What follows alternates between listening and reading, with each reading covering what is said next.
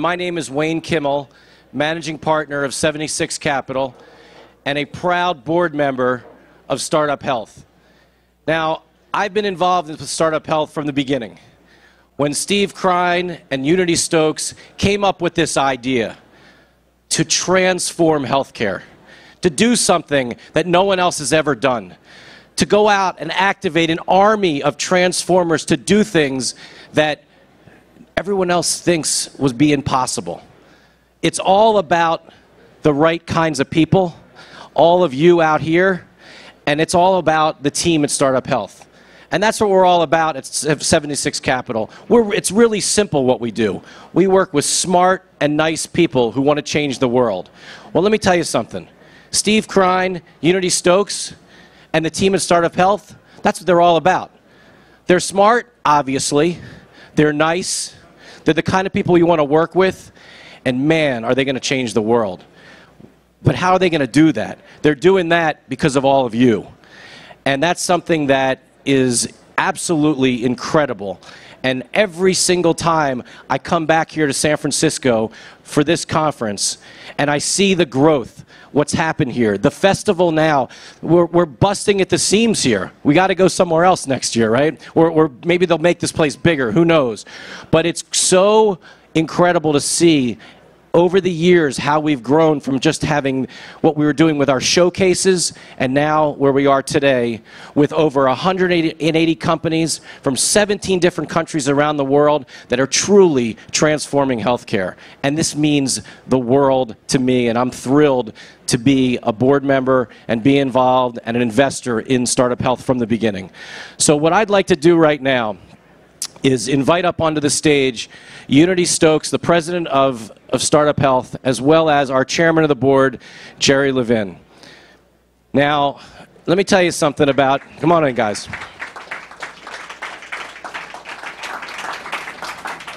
You know, before I give the mic up. He's not going to give it up. Jerry knows that I would stand here and talk with you about all sorts of things. I'll tell you about my book. No, I'm kidding. Whatever you want to hear about. But the thing is, it really is an honor to introduce these two gentlemen.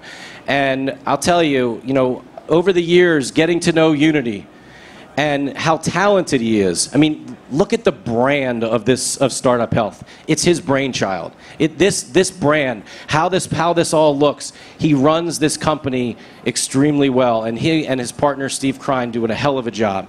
And Jerry, what more can we say? I mean, when Jerry joined us on the board at Startup Health and became an investor with all these other incredible investors that we have, it's Jerry. I mean, Jerry reunited. He was reunited with Steve Case at one of our Startup Health events.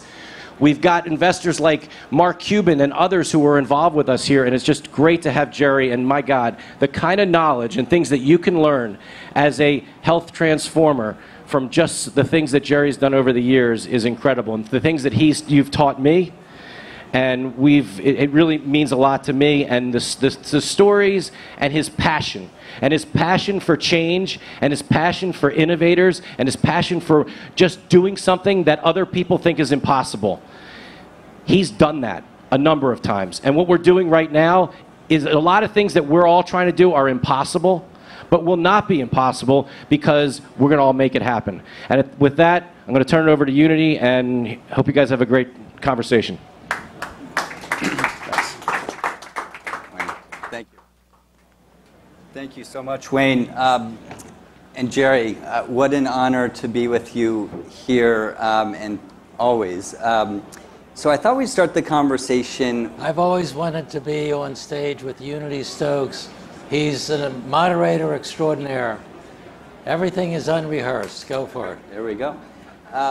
So I thought we'd start the conversation with a question you actually asked me on stage many years ago. I think we were at South by Southwest, and I didn't know how to respond. So I thought I'd flip it back to you and hopefully be able to reflect on your answer. But who are you, and why are you here? Can you tell me how you answered that? I'm still trying to figure out an answer. You know, they're obviously the two most fundamental questions that you can spend your whole life on and not even address. But I think it's fairly simple. I'm a small town kid from the suburbs of Philadelphia who somehow wanted to have an impact on the world. I didn't know what it was or what it would turn out to be. But I think if I had to express it in one word, it would be about values, human values. You know, trying to make a difference in the lives of people in ways that I couldn't have foreseen. So I'm not a value creator. I have the aspiration to exercise those values. And what's so exciting to me these past 2 days is to see the connection that everybody who's here has a value system that I truly admire. So I feel very comfortable. This is a third act for me and something that I am passionate about. So, you know, you've been coming to JP Morgan with us for years. You've been with Startup Health from the beginning. How do you describe what's going on? You know, the last few days, but also sort of the transformation you've seen over the last few years of how things are evolving and where we are today.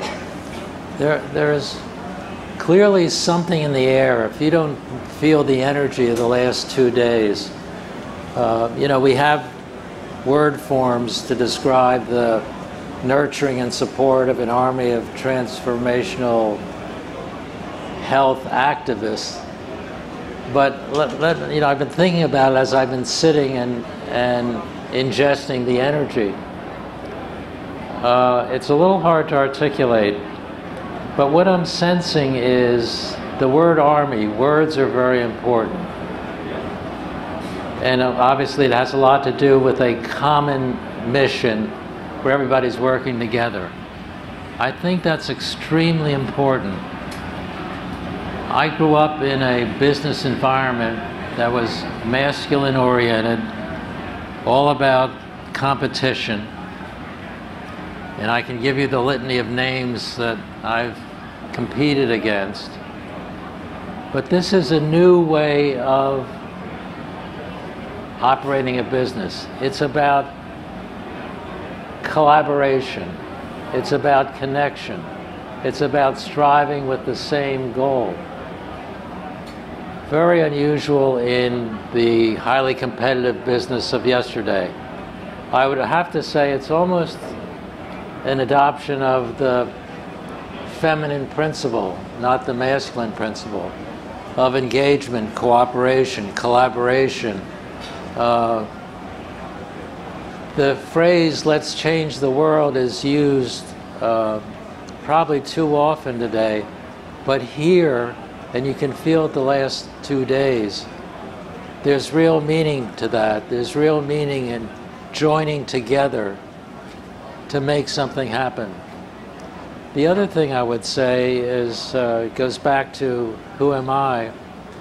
As you listen to everyone on every panel, so it's not only the phenomenal entrepreneurs in these various rooms, but everyone in leadership who spoke was expressing a value system.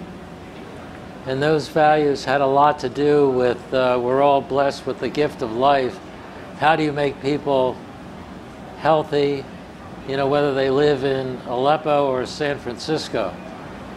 How do you make them have a fulfilling, happy life? I would venture to say that no matter what the business construct of everyone who's spoken here, that they would agree that that's their fundamental value system. We live at a time when the environment, at least the political environment here, is actually hostile to that. So it's even more important for these values to be expressed, implemented, and with everyone joining together. It's a very, you know, I think we were hardwired for connection anyhow, And this is a manifestation of that. And why, within the context of business and creating successful companies and startups building the future, why do values matter so much? Well, values matter because if your intention is totally financially driven, and if you're a public company driven by Wall Street, or driven by a fast exit, or the fastest path to liquidity, then you've lived half of a life. You haven't lived a full life. The notion that a company, including a startup, should operate for the interest of whoever the shareholders happen to be, but of co-equal importance, to operate in the public interest, that company is going to have more impact, probably be more financially successful, because there's passion underneath it. It's not a job. It's a life's aspiration. So the question of leadership, which each company needs in starting, in scaling up, in transforming the company, what we would call values-based leadership, that the person who's developed the business strategy has a set of values that are articulated, that drive the organization in ways that, if it's just a simplistic mission statement with not a lot of conviction, then you have a hollow corporation. Mm-hmm. So, do your values emerge, or how do they emerge, and how do you discover them? It's interesting because when you reach my age, a lot of things get triggered early on. And I happened to have dinner last night with my college roommate, and we've known each other for 60 years. And we were sharing, obviously, war stories, but it's very clear that our values were formed at that time, and it's such a privilege to express them. And if you look around today for values-based leadership, just to continue on that theme, where is it coming from? And that's why I think it's exciting what we're all doing, because it's not coming from political leadership. It's not necessarily coming from academic leadership. It's not coming enough from corporate leadership or the nonprofit world. That there's an opportunity, I think, for the leaders who are invested in transforming what we're calling healthcare, which is really about the pursuit of happiness on a global basis for everybody, and to pursue it with unbelievable dreams like no-cost access to healthcare for every person on the planet. If whoever's involved in that would kind of speak out publicly about issues, because as we heard from the panel this morning, everything that happens in a community affects what we're calling healthcare. So your strategy on infrastructure or economic development are all a part of the fabric of the pursuit of a fulfilling life. So this is kind of a plea that I think in this, the largest, I believe the largest GDP sector, but the one that has the most promise for our planet's future, should use the bully pulpit of leadership to talk about these values. And I feel that's true of Unity and Steve and Howard, that we're privileged to be on the cusp of this disruptive revolution, but it's not disruption in the sense of taking something down. It's disruption in the sense of building a values construct to give people the chance that they should have when they come through that birth canal. So I want to go back to a word you mentioned and we talk about, which is Army. And our stated goal of really supporting and organizing a global army of health transformers so we can pursue health and happiness and hopefully improve the health and well-being of billions of people around the world. I'll never forget being at South by Southwest with you and Steve. This was years ago. I think we were cruising around in a rickshaw somewhere, and really Startup Health was a dream on a napkin at that point. We were developing it. This was many years ago. And one of the things we were talking about is this idea of organizing a global community, what we now call our army of health transformers. And one of the challenges we've always had is defining what Startup Health is. And so I'd be curious to sort of dig into that a little, of how you describe Startup Health and why this army of health transformers, really within the context of them, matters. The reason why I think life is about metaphors, if you're talking to someone and you have an idea, they'll immediately go to, well, that's like something.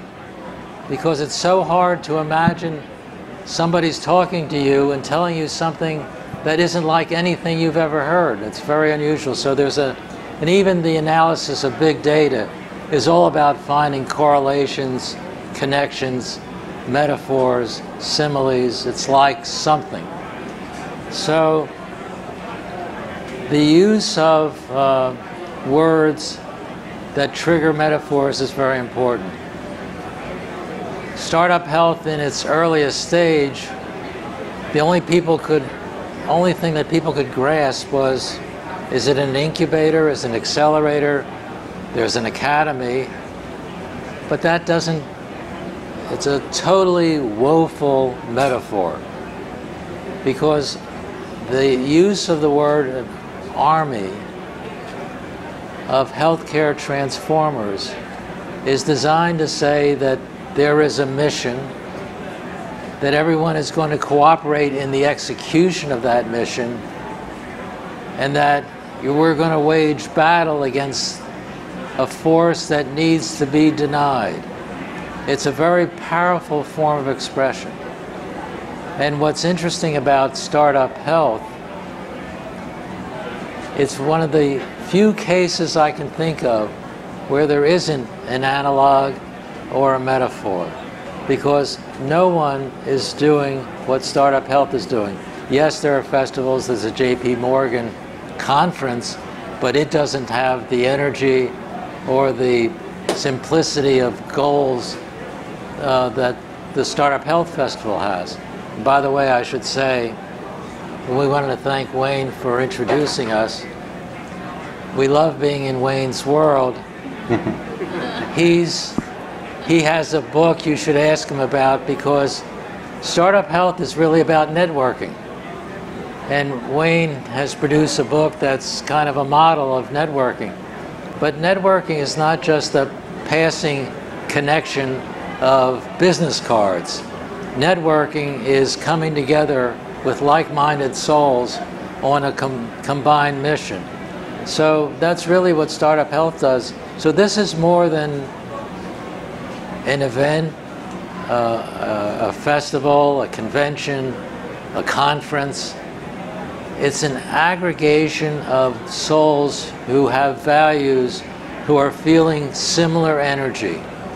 And when you sit down to talk at one of the tables, it's not about a transaction. It's about joining together and seeing something in someone, hearing their story, which is the last thing I'd say about Startup Health. I was in the storytelling business most of my life. The thing that is so fascinating is everybody has a story. And instead of sitting down just to make a deal, if you start out with Just tell me about, as you asked me, who you are. Get to the story. You're going to find something in the family background that's absolutely not only fascinating, but enables you to engage with that person and give them not only respect, but everybody wants to be seen, heard, and understood. You know, I'll make a public confession. When I was, you could say it was a great job, CEO of a company with 90,000 people. If I ran into one of you and we shook hands, I'd find out in 30 seconds what you do and whether what you do has anything to do with one of the businesses of Time Warner. If I didn't pick that up in the first 30 seconds, I would find probably not even a graceful way of moving on. The me today will meet somebody and I don't really care about the business card or what the current assignment is.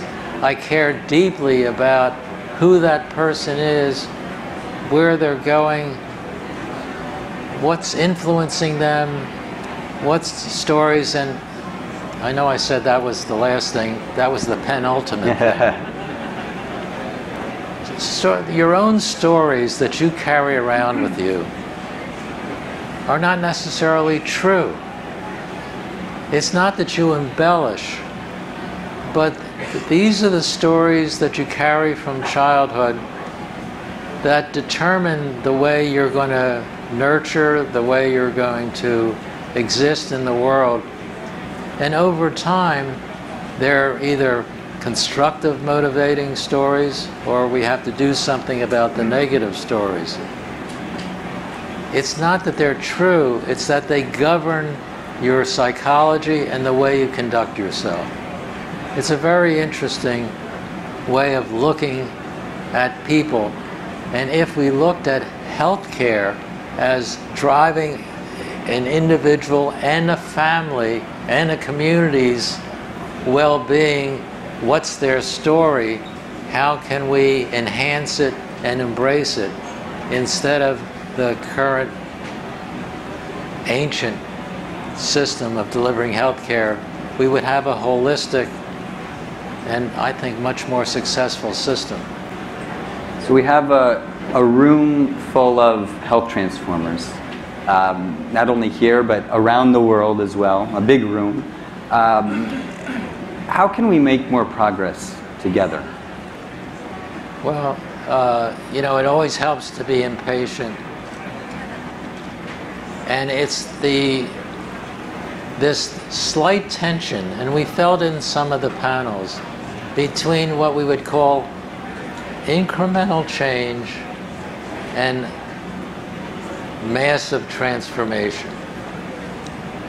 And I guess I would give us the same advice that I think we're executing on.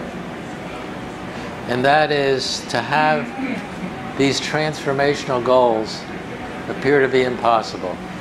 I think that's what people need to really drive home, you know, whether it's we're going to do in 25 years, we're going to do it in 5 years or 10 years, is really to have that goal, that mission.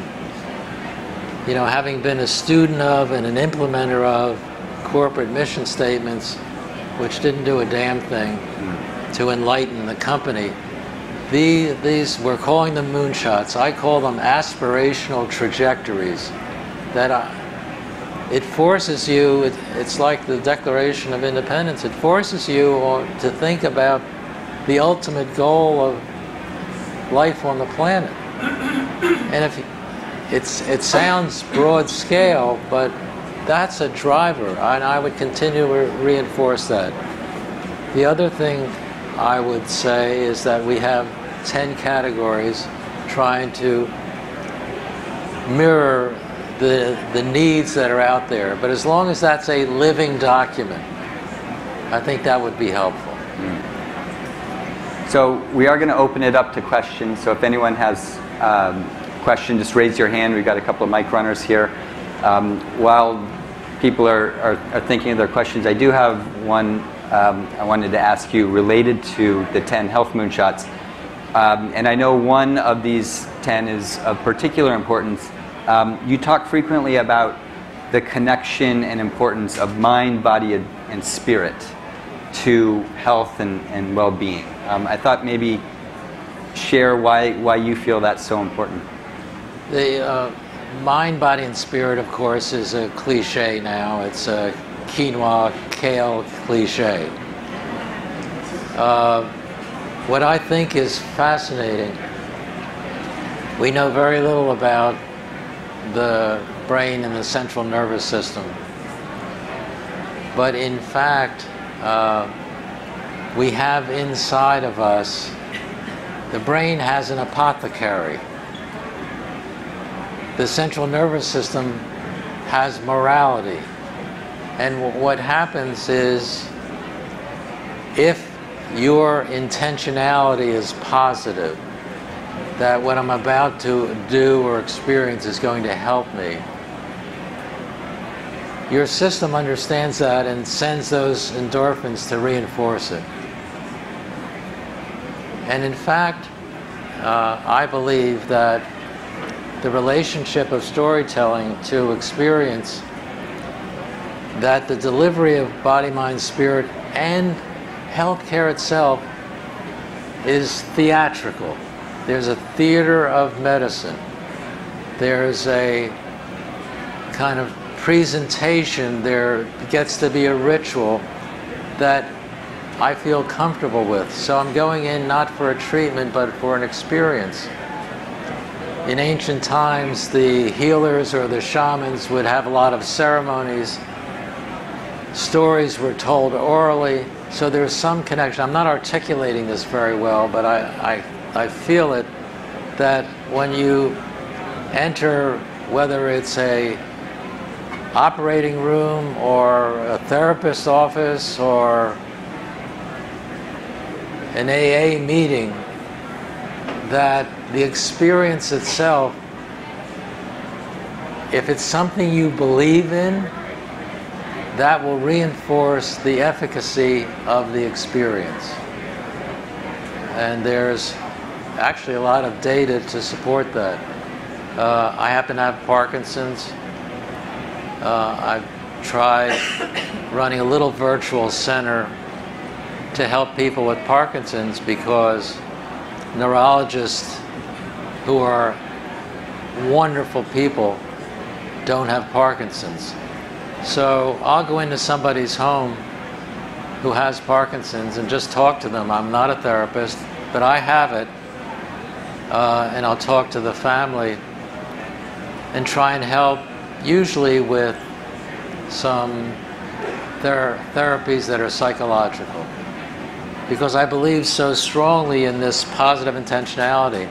And when I failed because I went into a home and the person who has the diagnosis, which is subjective anyhow, says, I've tried everything, nothing's going to work, anything you can say isn't going to help me, then nothing's going to work. And there was nothing I could do to help.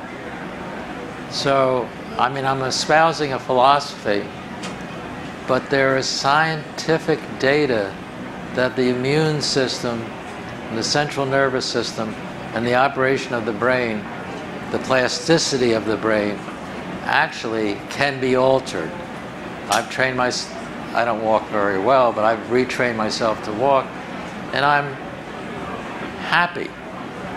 That has to help my diagnosis. Absolutely. Questions? Yes. Hi, Jerry. I was curious to know, when did you... Say your name and company. Yeah, I'm Daniel from Shift Health. I was curious to know about the transition between having no time for people to having time to learn about who the people were, and what catalyzed that, and kind of what time in your career were you when that happened? Well, you know, we're fortunate in life if we can find, if we can make radical changes in our belief system and in the way we conduct ourselves. Mine came in part through personal tragedy, but also what I saw in the corporate world. I lost a son, which I never recovered from. And then when 9/11 occurred, it rekindled for me and for our family this loss that comes so unexpectedly when you think you have everything. And when I tried to use the instrument of the corporate resources I had at my disposal to help survivors and families, I gave every part of Time Warner as much money as you want to spend to help these people. So I was at a, two things happened. One, I was CEO of the company, but we had a board meeting scheduled, and we had just gone down because with journalists to see 9/11 2 days after the event. And we had a board meeting scheduled for the next day, and I couldn't believe we shouldn't have a board meeting out of respect. The board insisted. That was one part of something that really did not resonate well with me. The other was I was making a Wall Street presentation, and I said we've given every possible resource to every part of our company to help people. Somebody got up and raised his hand. If it were her, we wouldn't have had this question. And he said, "Isn't that going to affect your margins? Can you tell us what that's going to do when you put your quarterly earnings out?" And I just, that was it. I got up, I was already standing. I walked out and never returned, and left the company a month or two later. Shouldn't I have realized early on that the way particularly larger corporations were being run did not have heart, did not take into account holistic humanity? I should have seen it, but I didn't, and it took those events, and I knew I had to go on a spiritual journey, and fortunately I met my wife, and she's taken me there. More questions?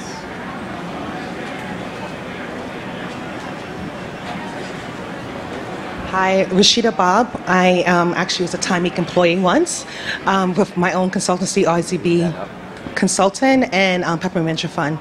My question Can you talk a little louder? Sure. The name is Rashida Bob. I actually worked at Time Inc. once.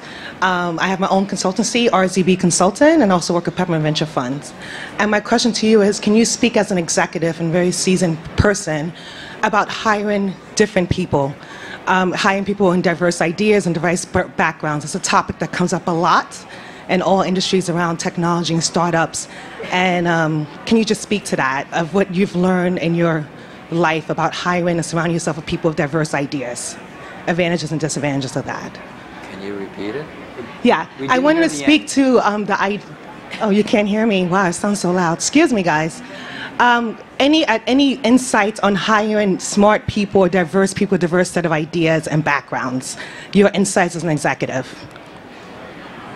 Hiring diverse. Did you say hiring? Hiring diverse people. Hiring diverse people with diverse, different backgrounds, different ideas, and the importance of that. Well, can you hear me? Yeah. We have. I mean, hold it up. I mean, it's truly a critical question. Thank you. Particularly in this world we're currently living in. The first thing is, it's pretty clear that we're adjacent to Silicon Valley has been built by an immigrant population. That not only do black lives matter, everybody's life matters. And it's time for our male, white-oriented institutions to wake up and ingest this diversity that is the strength of America. American exceptionalism has come because of the e pluribus unum, the diversity made into a new oneness, a new unity. You have to bless Unity's parents for giving him that name. Thanks, Mom.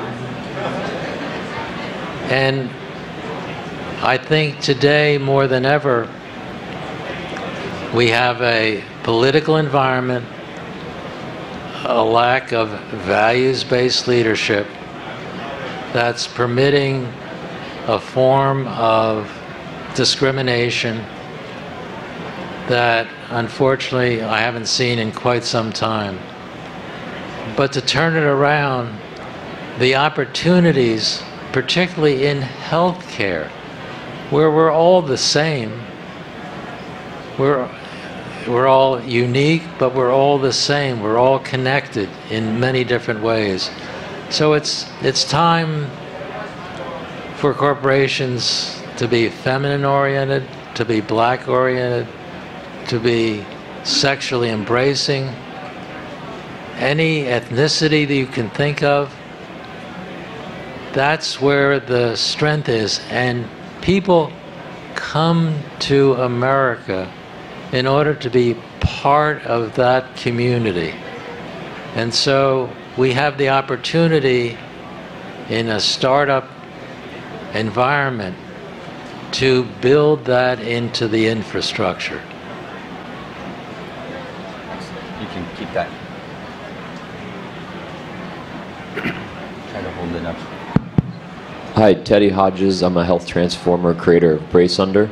I'm curious to hear when you started your spiritual approach or the actions and how you incorporated that into your business model or business actions, and if you could give yourself advice when you were younger to incorporate those spiritual ideas, what type of advice would you give yourself? I'm not sure I heard the question completely, so let me ramble on.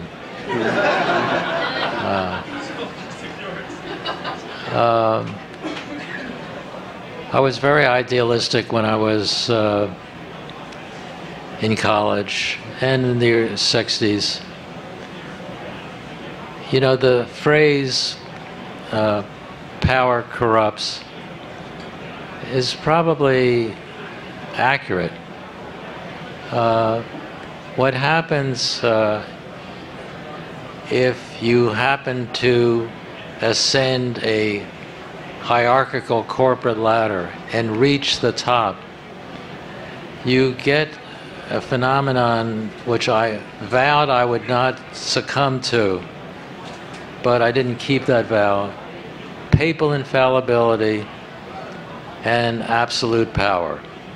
Because the way corporations are constructed, instead of being managed intelligently by a board representing shareholders, it pretty much is up to the CEO to do whatever he or she wants. And I think what happened to me was, although I strive mightily against it, the perquisites of that position. I mean, look at what we pay CEOs in any event. I think the advice I would give is, whatever your value system, your idealism is now, coming out of college, which is a golden period, and post whatever graduate school, if any, those values are probably the values you're going to carry. And don't let them get disturbed when you have to scale a business, or personal tragedy hits, or things aren't working out the way they're supposed to.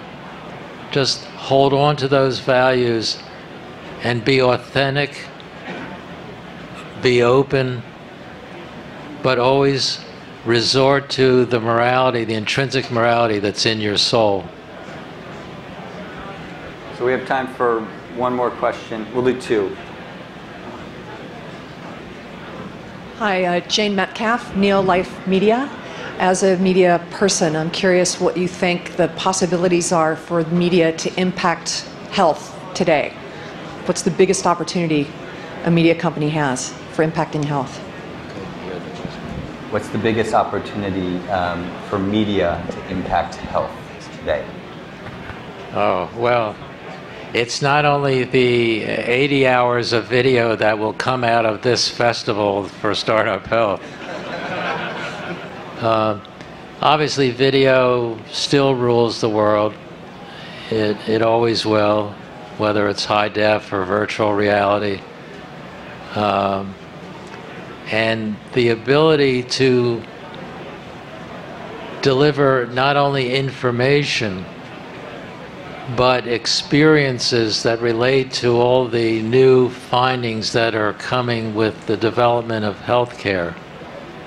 There's a tremendous opportunity to use storytelling to enlighten and engage people, because ultimately this is a revolution about individuals and families taking control of their health. And so the most impactful form of information and story transmission happens to be video. And we have certain categories from movies, television, and documentaries, but those categories will go by the wayside, and we're seeing that happen already. But video is a powerful medium, and Startup Health is going to be a player.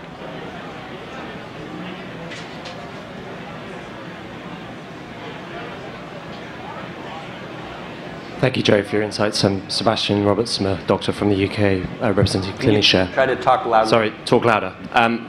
Closer, sorry. My question relates to the moonshots. So I've come here from London and to learn about these, obviously as individuals to carry out and to achieve these moonshots. I'm just interested in your insights across your entire career. What particular behavioral and personal traits you see as important in actually engaging the conveyance and actually the achievements which are required to deliver those moonshots as individuals? As individuals, I'm sort of paraphrasing here, what's needed, what achievements are required to accomplish these extraordinary, big, bold moonshots? I was going to ask you how the weather was in London, but you know, I think it's the definition of an entrepreneur. Now, there are many different versions of entrepreneurs. You know, I happen to grow up with Ted Turner, for example. It's the ability to see something out here. You know, we call them moonshots now, but this has always been the case, from Edison to Tesla. You see it out here. Not very many people see it, and no matter who gets in your way or what you're being told, you're going to drive to that. You're going to drive everybody a little crazy, but you're going to drive to that goal, and nothing is going to stop you. Not failure, not lack of funds. You're just totally committed. Now, you have to learn along the way, and you have to adjust along the way. But it's that driving passion. And you can tell, I mean, it's what Steve and Unity called there is a mindset that people have, that investors have, and they're all on the same page, which is they believe in it.